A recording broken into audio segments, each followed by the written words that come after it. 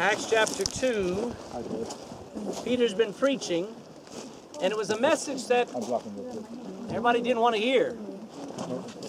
Peter looked at that crowd of thousands, and there were more than 3,000 there. Only 3,000 got saved, but that means there were thousands and thousands more who heard Peter preach, and he said, "You crucified the Lord of glory. You killed your Messiah." And it scared them. And as he preached, they stopped and he said, "What do we do?" And he said, "Repent, believe the gospel." He said, "Then get baptized and live for Jesus now." Now that was a hard thing for a Jew, because a Jew was, man, they were following Moses, they were following the law, they were following all the traditions of all the history. Here was this call to follow Jesus. But you know that call is still going out 2,000 years later. A lot of people still find it hard, amen? Yeah, but what about my grandmother? What about my religion? What about... Doesn't matter. When you get saved, first test of your commitment to Christ is, are you willing to publicly announce that Jesus is your Lord and Savior and that you are going to follow Him? And that's what baptism is. It's a picture of what happened in your heart. When you get born again, that all of that judgment that was poured on Jesus Christ when He died was applied to you. When Jesus was buried and put away, dead and gone for 3 days, that death was applied to you. Then that resurrection 3 days later, coming out of the grave, and that life that never ends was applied to you. When you got born again, all three of those things had your name on it. When you believed it, it was real, and it changed you on the inside out. It's called being born again. But nobody would know it unless you started to live it. So the first step of living it is obeying, and in the water you're picturing your old life being buried, dying, being buried, and you living in a new life for the rest of your days, actually forever. So it is just a picture. It does not save anybody. I've read it every time we come out here to get baptized. Philip was minding his own business, and the Lord said, "I want you to go talk to a guy on a chariot. He's a very wealthy man, a very important man, a very powerful man, and he needs to get saved." So Philip runs up to the chariot, and he sees the eunuch, if you know who he was, this government official, sees him reading the Bible. Wouldn't you like to see a government official reading the Bible? Wouldn't that be a great day? But he arose and went, and behold, a man of Ethiopia, a eunuch of great authority under Candace, queen of the Ethiopians, who had charge of all of her treasure. He had control over all of her money. And this eunuch had come to Jerusalem for to worship. He was now returning and sitting in his chariot, and he read Isaiah the prophet. Then the Spirit said unto Philip, "Go near and join thyself to this chariot." Philip, I like how Philip is, he's my kind of Christian. He ran thither. And he heard him read the prophet Isaiah and said, "Understandest thou what thou readest?" And he said, "How can I, except some man should guide me? I need help." And he desired Philip that he would come up and sit with him. And the place of the scripture which he read was this: He was led as a sheep to the slaughter, and like a lamb, dumb or quiet before his shearer, so opened he not his mouth. In his humiliation his judgment was taken away. And who shall declare his generation? For his life is taken from the earth. And the eunuch answered Philip and said, "I pray thee, of whom speaketh the prophet this? Is he talking of himself or of some other man?" And then Philip preached unto him what? Jesus. He told him, that's Jesus. That's the Messiah. And as they went on their way, and as he began to teach him and talk to him about everything, about sin and righteousness and coming judgment, about living for God and turning away from the world and following Christ, and even the importance of getting baptized. As soon as he said that, the eunuch said, "See, here's some water." Now that would have been a great thing out in the desert, okay, to come up on some water. There was no spa or Centra just to stop by. He said, "See, here is water. What doth hinder me to be baptized? What's stopping me from being baptized?" And Philip said, "Let's do it," right? He just said, "If you want to, let's get baptized." Is that what it takes to get baptized? No. If thou believest with all thine heart, speaking of the gospel, thou mayest. If you believe what I've been telling you about Jesus, he said, then you can be baptized. And he said, I believe that Jesus Christ is the Son of God. So he commands the chariot to stand still, and they went down both into the water. He did not go and bring up a little dribble and dribble it on their head. No sprinkling. What was it? They're going in, and they're going to picture the death, burial, and resurrection of Jesus Christ. They both went down to the water, both Philip and the eunuch, and he baptized them. Now, the great thing about a church is we don't grow in numbers. Right? I'm glad when anybody gets saved, we grow in hearts. And you're no more committed than you are when you're ready to get baptized, when you commit to join. See, what we're looking for is hearts. We're looking for people who have a heart to follow Jesus. And the baptism is the first statement that I'm following Jesus. Amen? So, I guess, Canista, you're right here. You're starting off. You picked the right spot. Yeah. So, Canista, you want to get baptized, right? Yes. Okay. But what's hindering you from getting baptized? Only your testimony. So we're going to listen. Tell us how Jesus saved you. Tell us what happened when you got born again. Everyone know me, Kanista Monahan. I get baptized. I know Christ that about 2011 as my birthday on 29 October 19 years. And the first time that I got a Bible from my husband, he gave to me Bible, and Bible is not is the answer that God give me. Is gift that he give me love. In John 3:16, I read, and John 3:16 it give me, and God loved me or died for me, and I after that I repent, I bow down, and I say, my Lord, I am a sinner. I am so much to do with this world. And I don't know. I can go to. I will go to hell if I have no you. I know you love me. Please, please help me. And then I told to my husband, and he said that is it. You are in Christ. You are saved. Amen. And I forgot that next thing that I have to stand and show that I follow Jesus.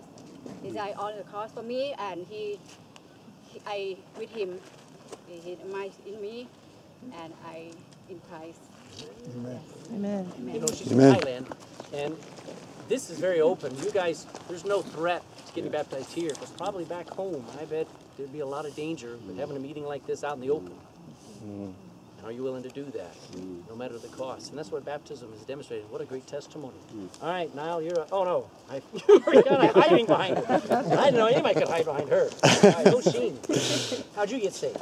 So when I was 6 years old, my dad, he was telling me about the gospel and how to get saved.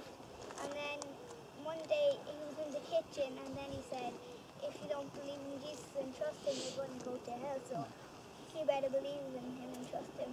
And then, so the next day at night time, I went up to my room. Well, when I was praying, I said, Jesus, can you save me?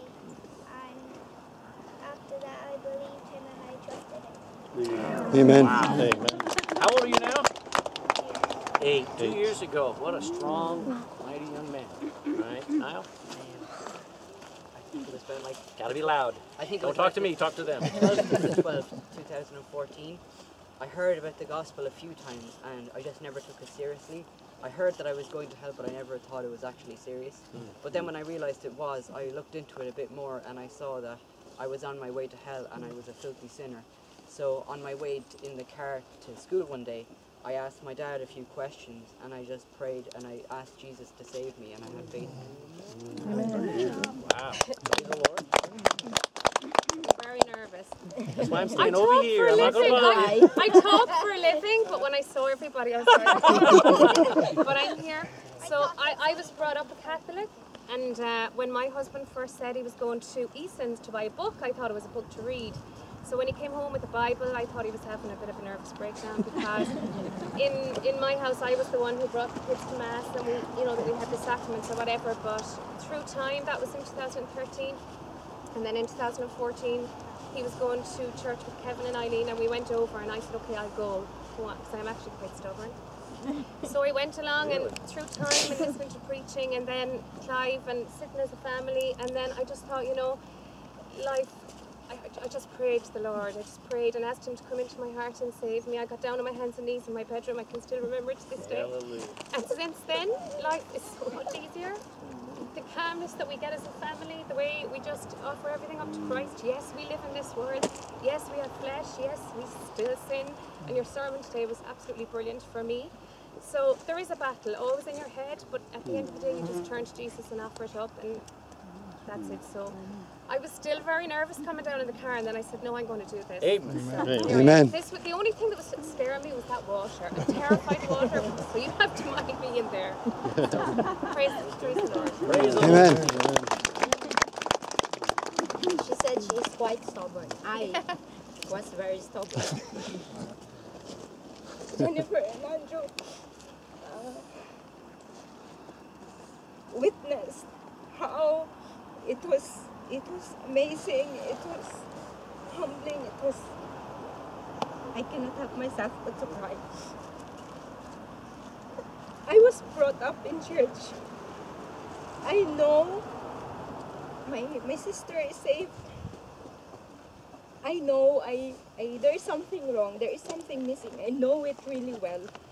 But it's just the pride.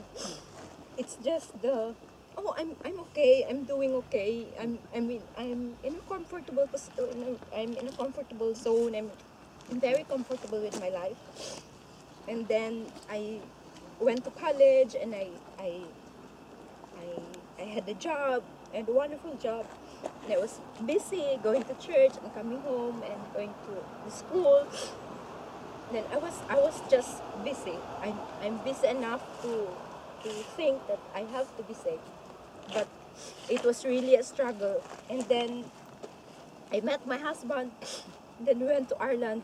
Oh, and then there, once in the church, Brother Dan led the communion on that Sunday. It was already a struggle for months. It was really the stubbornness and the pride.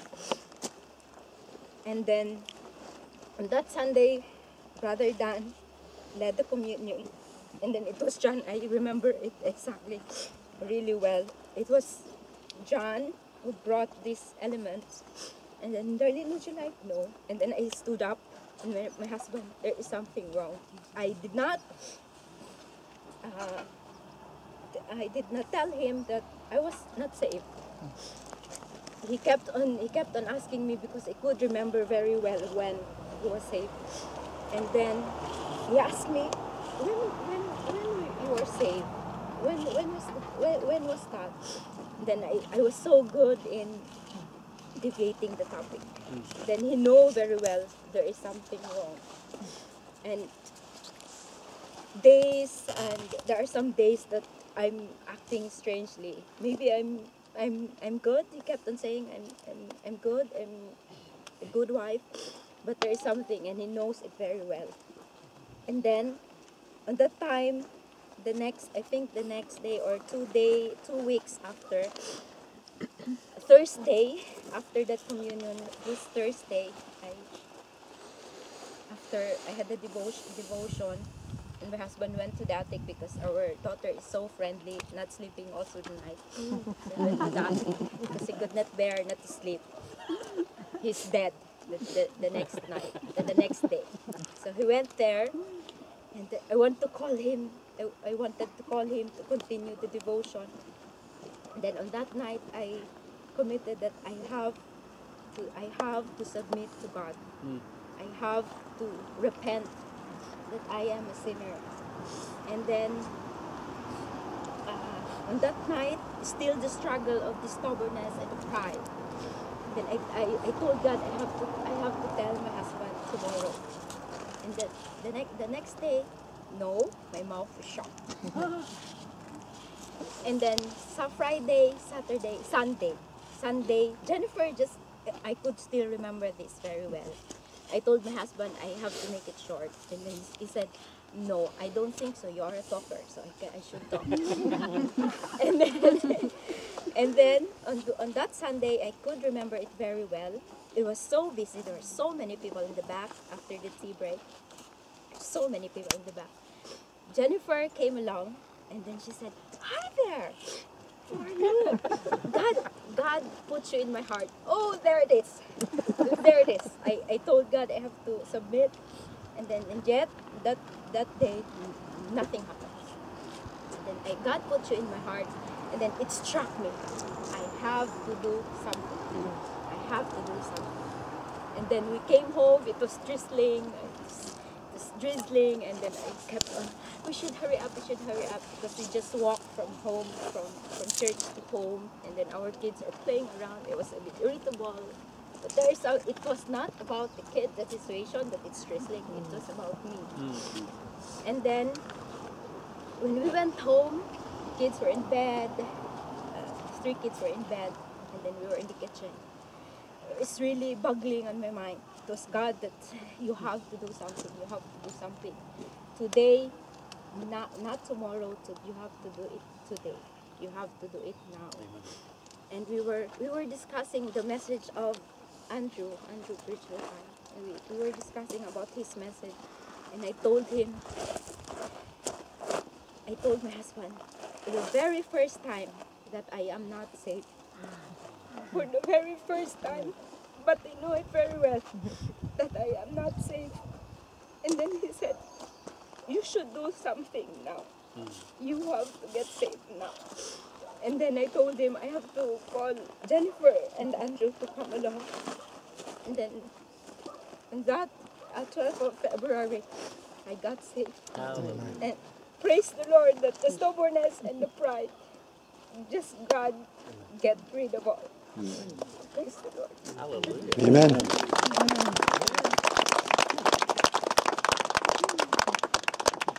You should talk shorter.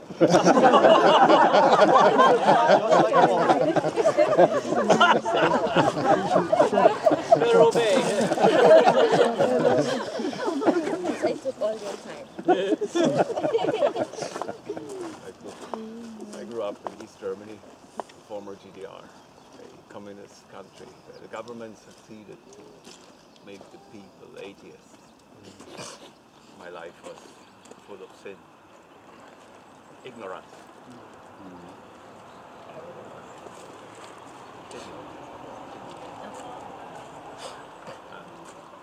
At the end of those days, there was only emptiness and desperation.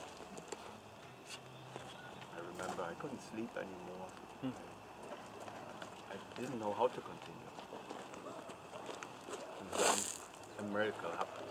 The Lord opened my eyes. He picked me up from the ground.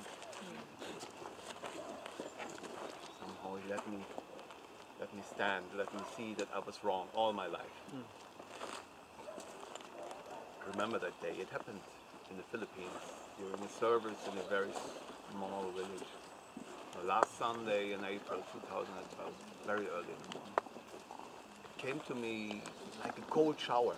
In a blink of an eye, in an instant. Everything was so clear, so simple, suddenly. I knew then, in this very moment, I had to follow Jesus Christ. I have to follow Jesus Christ. There's no alternative. Amen. And what can I say? As a Christian, I cannot count the blessings in my life. It is so wonderful. It is so amazing. I found a wonderful wife, a loving wife, and I have 4 beautiful children. 4, you have just 3. 4. I saw a picture of the last one. No, she's with child.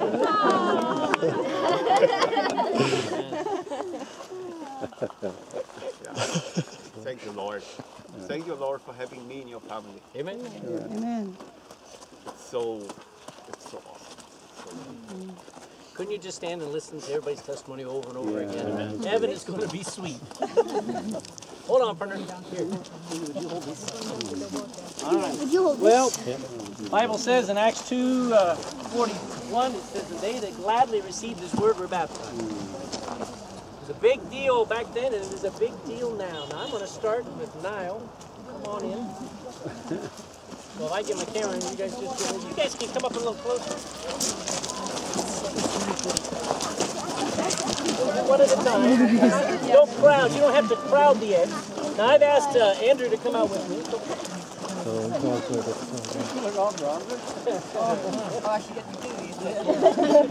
It's a bit cold, so make sure his blanket is ready.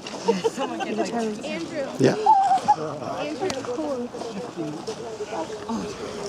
So, now I'll do this one, okay? And you'll do the next one. Now. Andrew. I hope your phone is not in your pocket.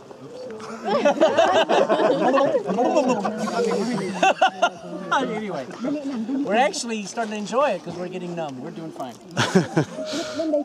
Niall O'Hagan, you ready to get baptized?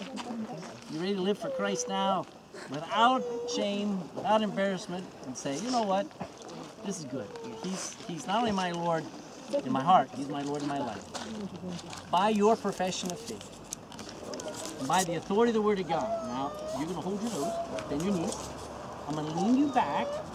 We're going to get me a good position so I don't fall in. All right. Now, you're going to hold your nose. All right. No, you hold your nose. That's right. All right. Bend your knees. By your profession of faith and by the authority of the Word of God. Because of justice, Jesus' command. I baptize you, my brother. You can breathe for a second. I baptize you, my brother, in the name of the Father, the Son, and the Holy Ghost. Take a breath.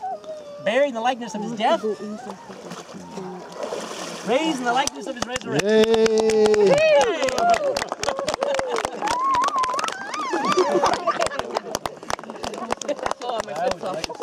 Come on, Oisin. Come on, Oisin. You got another one over there. It's okay. It's floating away. Boys first, Papa. Boys first, Papa. Seriously.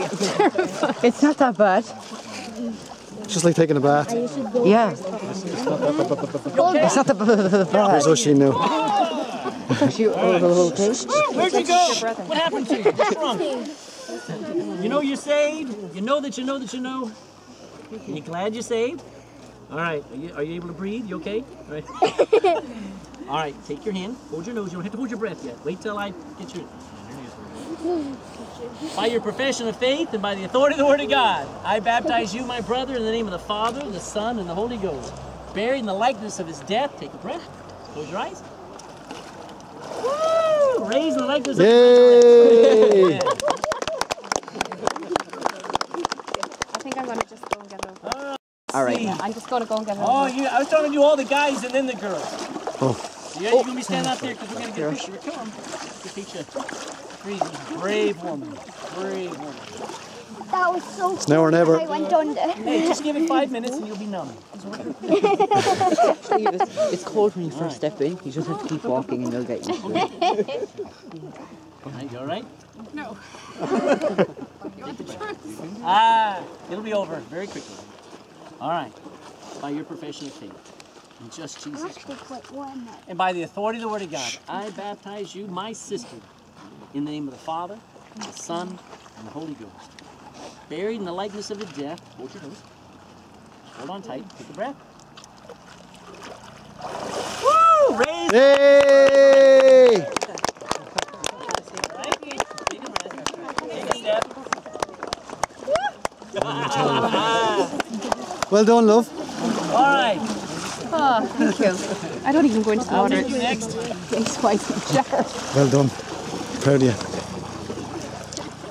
That was handy, wasn't it? It's wet. He says it's wet. Like what else? Oh, your hair's all stuck to the back of your head. I have to say, getting to know these folks, watching them, the Lord bless.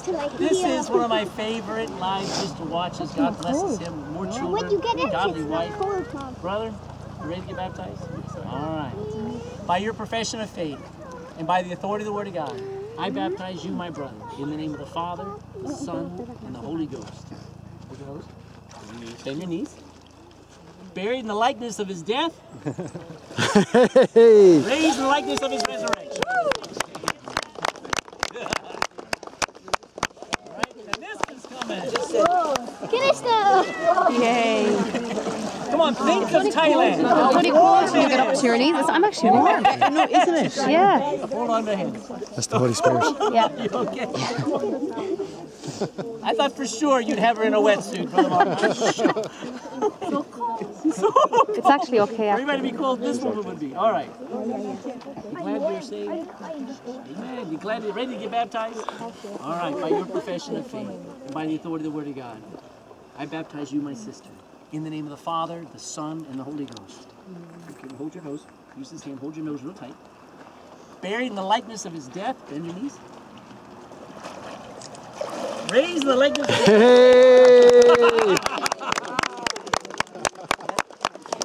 Wonderful. Kalista, your feet went up. Wait a minute, we got to do it again. No. Oh, you're so wet. It's okay. It's hard to do things. All right, I'm going to do this fast. In the name of the Father, Son, and the Holy Ghost.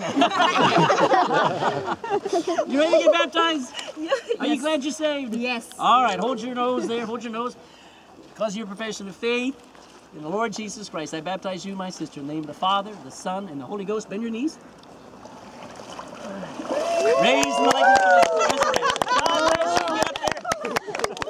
Get her towel. That's everyone. All God's people just say, Amen. Amen. Let's pray. Father, we love you. We're grateful that we get to live for you, Lord, and thankful for people who got saved.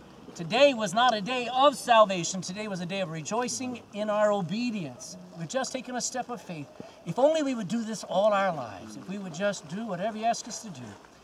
Bless now as we go home. Bless our day as we live it for you. In Jesus' name, amen. I want to get a quick picture with everybody, and then you can go home and take a hot shower.